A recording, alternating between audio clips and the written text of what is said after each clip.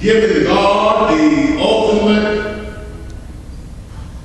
I'm testing that, giving God the ultimate praise and amen. Luke the apostle and the physician wrote both Luke and Acts. Luke, as we know, was a great friend of the apostle Paul. Luke, unlike the other gospel writers, writes specifically to Gentile converts. In our specific text, Luke tells the story of Jesus healing the two men who had leprosy. Leprosy, as we know, is a terminal, contagious disease that was common in Jesus' day. Without going into any medical diagnosis, it's simply the kind of disease that decapacitates the skin and disfigures the body.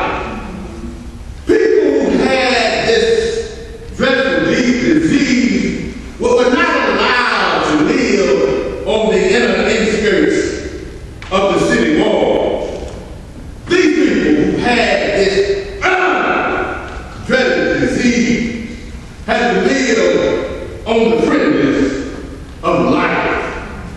And the only cure for leprosy had to come about through some miraculous intervention. And then that person, in order to be deemed cured of this disease, had to go before the priest to be examined.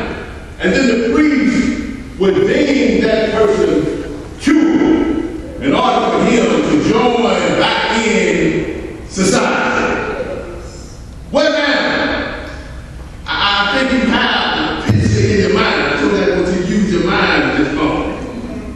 This awful scene of these 10 men with their dreaded disease in this community who are now crying out for help.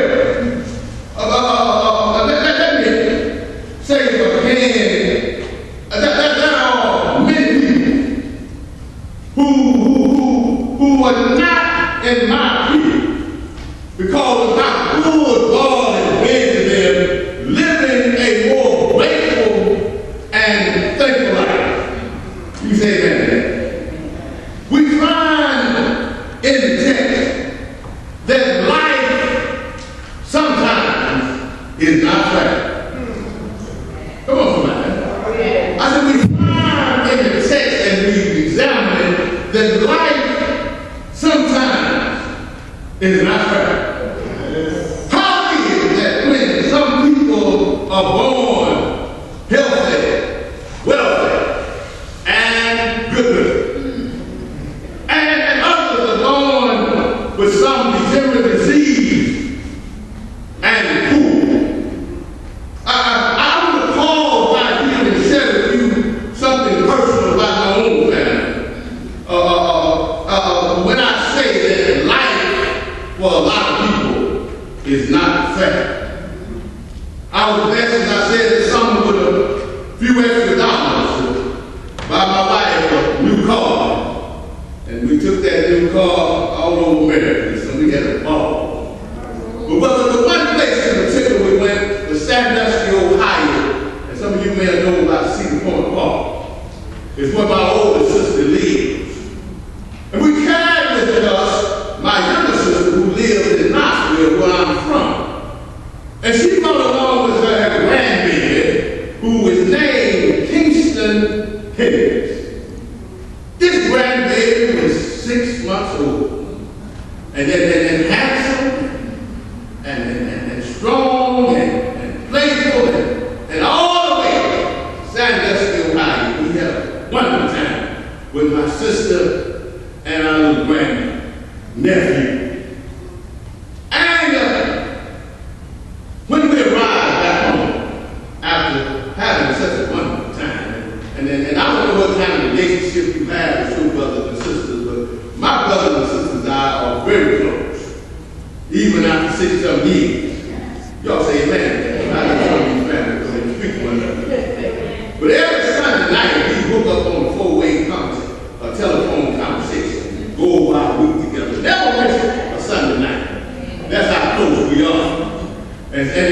we get together, we have a wonderful time. Somebody knows what I'm talking about that. You don't have that with your family, come talk to me and get you some family counsel. There ain't nothing like family fun when they get together. But something happened very disturbing. About a month ago, we got a call from Knoxville, Tennessee, that little baby Kingston is in critical condition. My wife and I rushed to Knoxville, Tennessee, and found baby Kingston in the critical care unit. Somebody, either accidentally or intentionally, have shook this baby and damaged this baby's brain to the point that the baby cannot see, nor can that baby move his leg. And just a few months ago, this baby was healthy and good looking and was having a good time. But now, this baby, if we leave, life would never be the same. I stopped by to tell you to some people, life is not fair. But can I add this to the sermon, something I just thought about, and you don't have to pay for this one. This is free. Let me tell you this.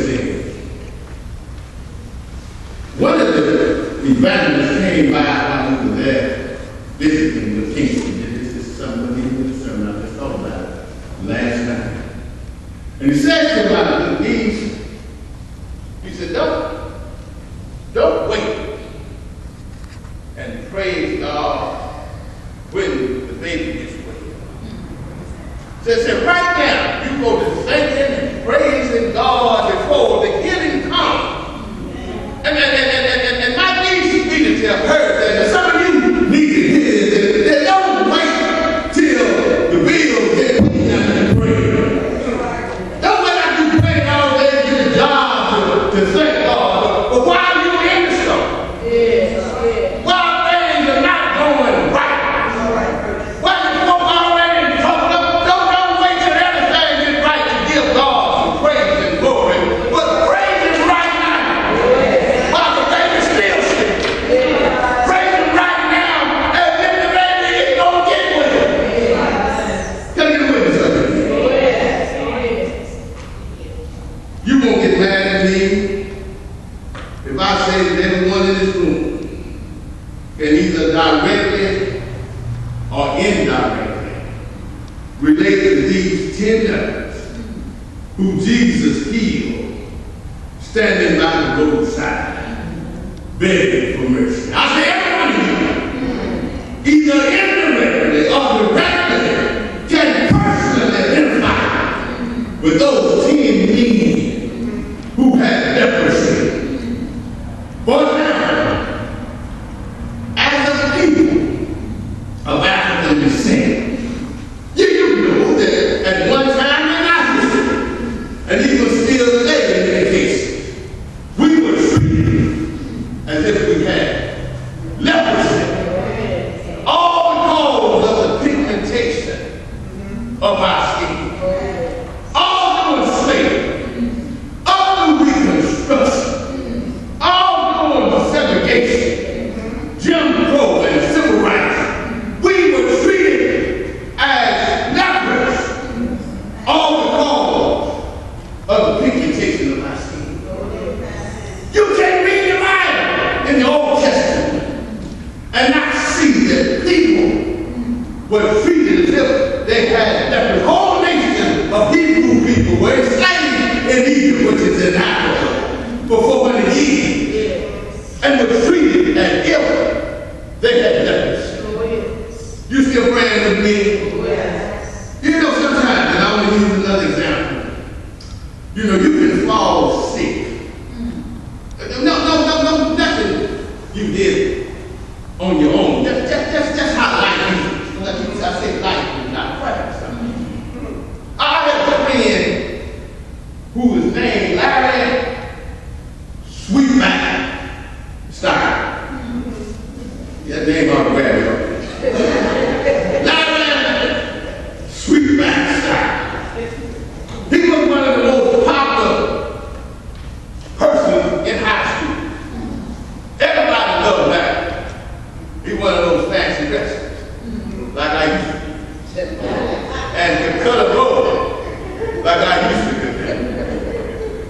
and was a handsome young man, like I still am. Everybody loves sometimes, man. Sweet backside. But at the age of 19 years old, an elevator fell on his back and broke his back in 3 places. And that's why he named himself Sweetback.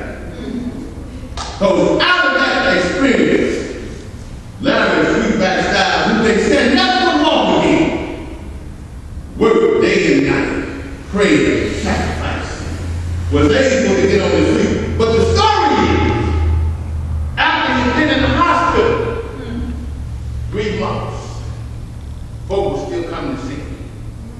6 months, all the friends were still there. Got down to about 1 year. The crisis slowly but surely disintegrated. And then after a year and a half, folks have forgotten his name. And what I'm trying to say is that even in sickness, you can form or have some form or type of leprosy where people will discard you and forget you and act as if you never lived. Well, I ain't get you yet. You know, getting old is a form of leprosy. I just found out as I'm getting older that life is beginning now to shut me out. You know, I can't go get any job. They want to talk about how old I am. Even in the church. I can't get in the church now.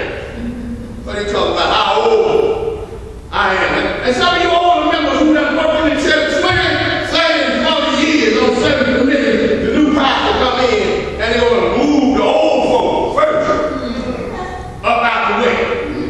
As if we got some kind of leprosy. Young folks treat old folks who don't have any knowledge or respect as if we got some kind of leprosy. All of us can identify with these 10 men by the roadside who was treated as if they had some kind of leprosy. Can I just blow your mind? You still playing with me?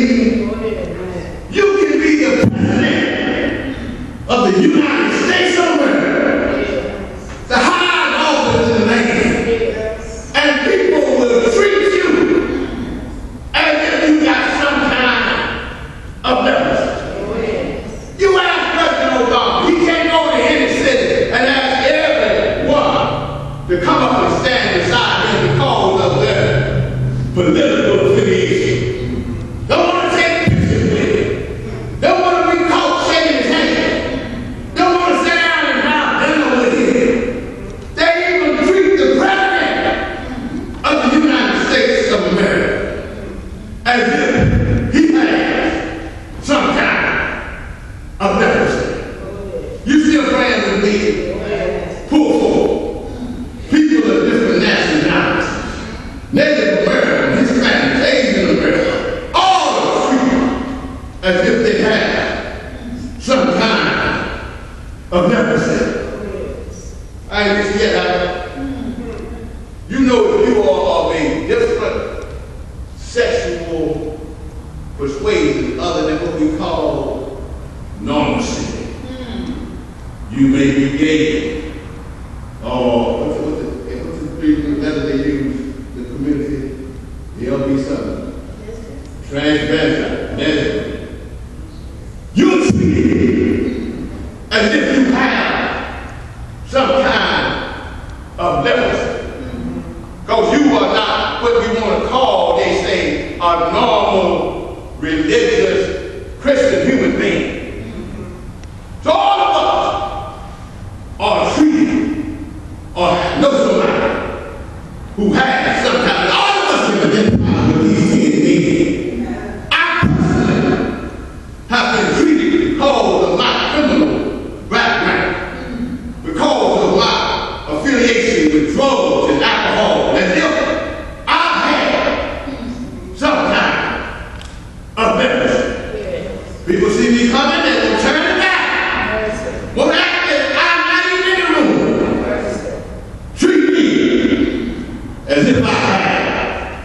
sometimes leprosy. I can identify with these 10 men.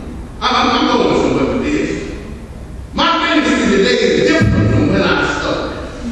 Today I feel my calling is to minister to those persons who find themselves on the fringes of life. Those who have been ostracized. Those who have been disenfranchised. Those who have been treated as if they're not human beings. Those who act in the world. Those who have criminal background. These are persons who are living on the fringes of life as if they have some kind of leprosy. Those who are not of the normal sexual persuasion. Prostitution, lesbian, homosexual, transvestite. All of these people need our love. All of these people need our support. The young, the old, the black, brown, yellow, and red people, all alike. My ministry now is not inside these walls no more. My ministry is out now in the streets as Jesus was raised to Samaritan Galilee. He wasn't in nobody's church. He was out there where the folk was. That's how he discovered the people with leprosy. You ain't gonna find leprosy in the church. You ain't gonna find the ones who need God right now in the church. They're out there. And the only way you can minister to them is that you go out there. Like Jesus was out there. And you will see them crying and hollering, Lord Jesus, have mercy on me. Let me hear it, Lord. I want to say 2 things, not 3. And we can get out of here now. There's no 2. Act like you've been here all day. Let me share something with you now. Hold up now, hold up. Don't get mad at me now if I tell you this. I worked all night last night. I got up at 7:30 this morning. Came home and just got 2 hours of sleep. And I'm here ready to do my job. Some of you done slept all night long, so don't get mad at me. I'm coming here and work for the Lord this morning. So if I get tired and fall out of here, you know why? I should be in the bed sleeping. And when I promise I'm going to join Phillip, me and my wife and come work for you, some Sundays I won't be here and call Rev.Dr.Bethel Hendricks for all night. I took the night job, but that's what I like. I can't get the night up. My wife said you might as well be working. You ain't going up right here. Staying up wearing meat. I said, that's all right. I'll take a few dollars or sit around the school, make enough money. But I don't sleep at night. I never do sleep at night. But now I get paid with other folk that got to sleep at night, can't get paid. You feel what I'm saying? I told them to keep it real. The first thing that the text suggests relative to our subject matter, what is our subject?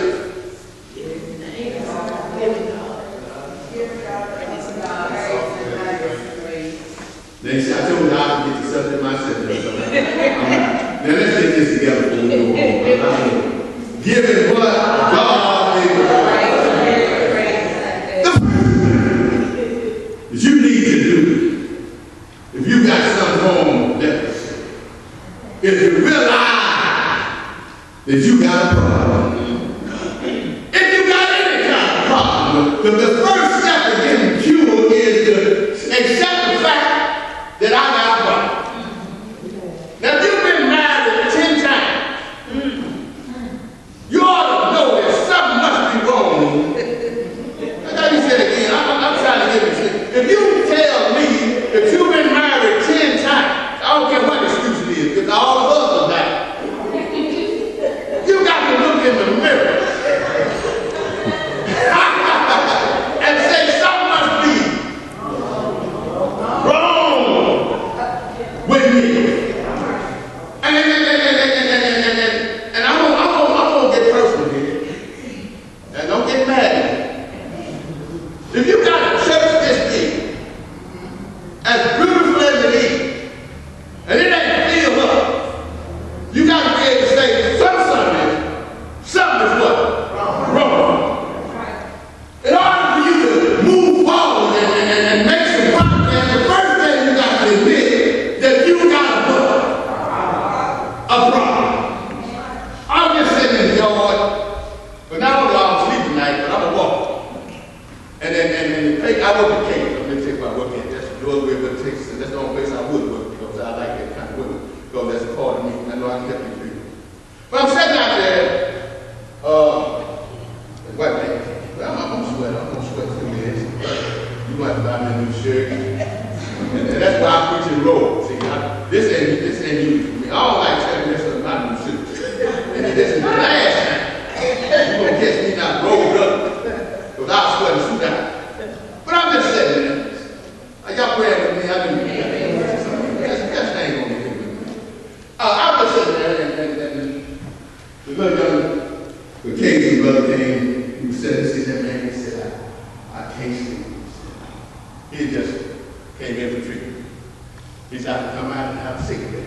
I was smoking.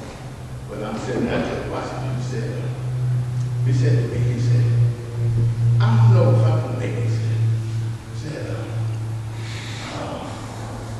what he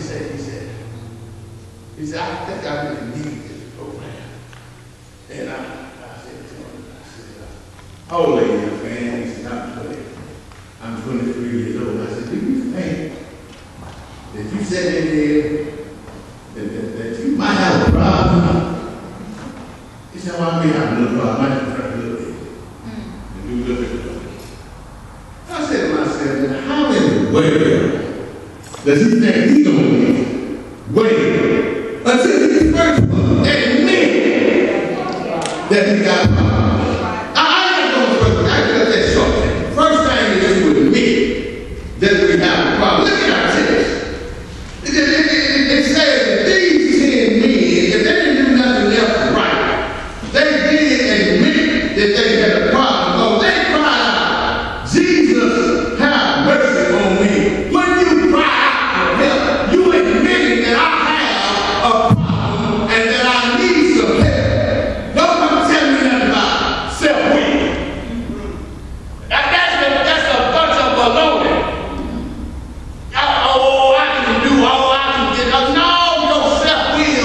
Without the help of God, when you got a problem, they don't help you get nowhere. Your self-will can't make you grow to be self-controlled. Your self-will can't pull your conscience. I stop by to tell you that all of us, at one time or another in our lives, there is something beyond what we can do for ourselves, and we need the help of God. Almighty, take that witness up again.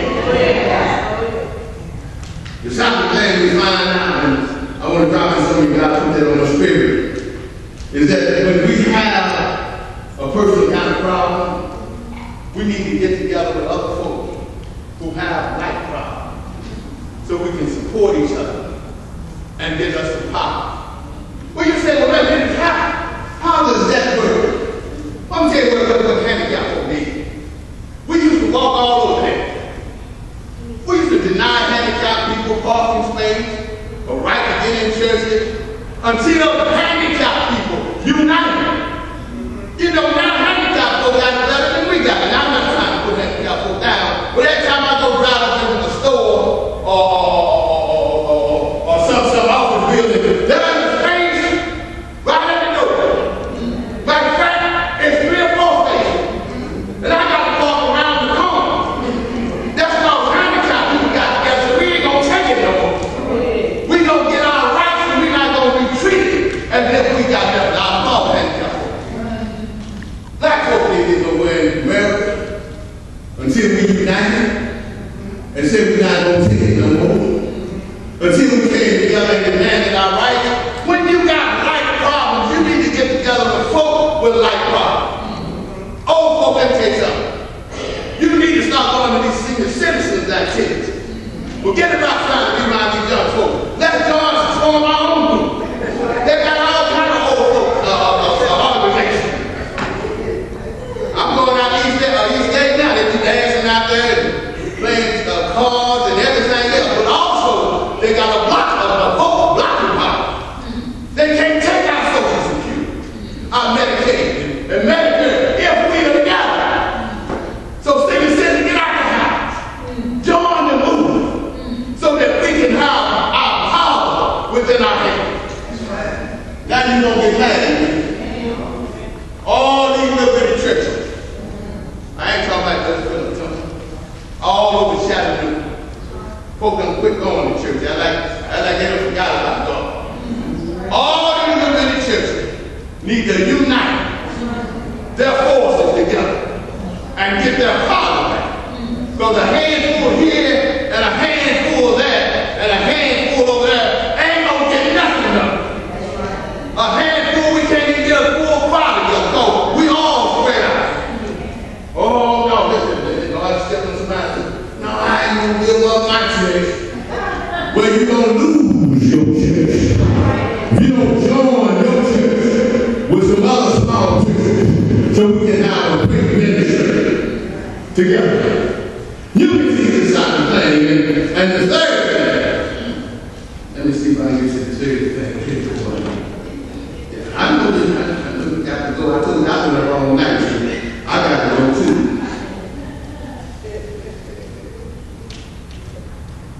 Let me say this.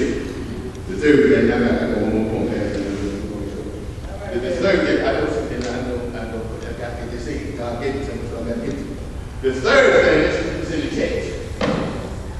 That there was 10 men whom the Lord healed. Am I right about that? Only one returned.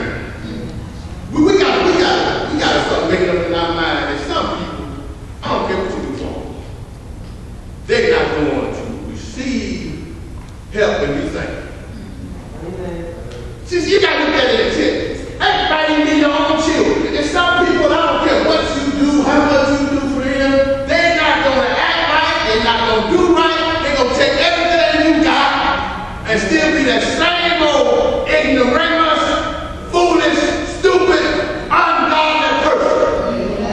And I'm going to question God again. Not some people, most people. I said not some people, most people. Ain't gonna do right, I don't care what you do for it. That's why I speak to living with some ungrateful pants down, they're gonna go on and on and on. That's why we got so many of our children in this day and time won't even go to school and get a high school education. I don't care what you do for them. That's why some of our children don't even respect their own parents. I'll give you this example. I got a nephew. He's about 5'2", and he's heavy set. And guess what he's mad at? He's mad at his mom and dad, because he wasn't born 6 feet tall. You see what I said? I got a nephew about 5'2", and he's a heavy set guy. And he's still mad at his mom and dad, because he's not 6 feet tall and can play sports.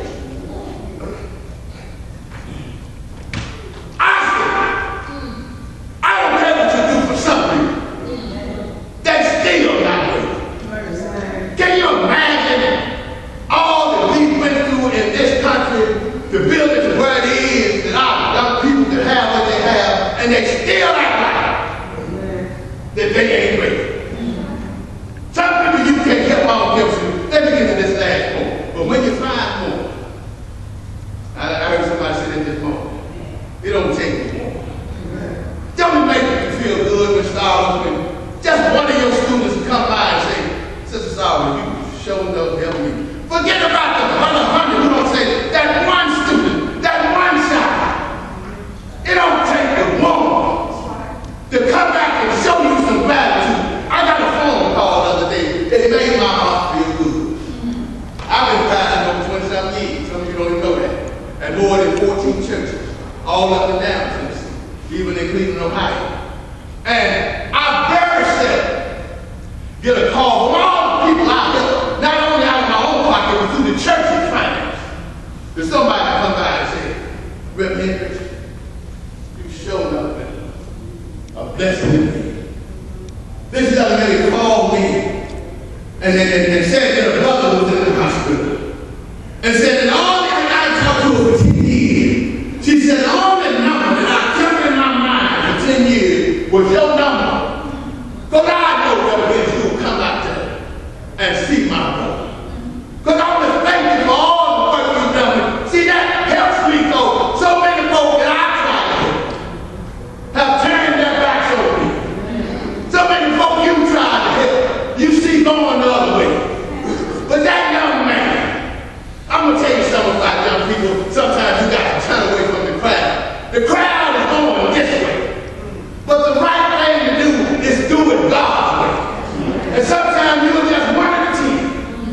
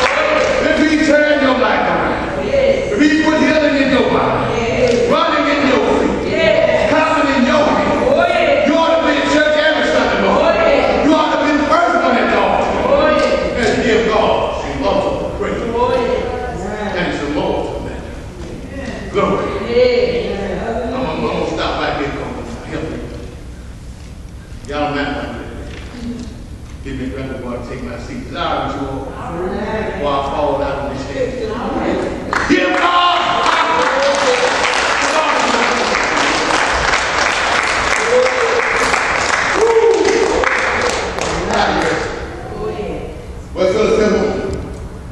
You got these two members today. Give God some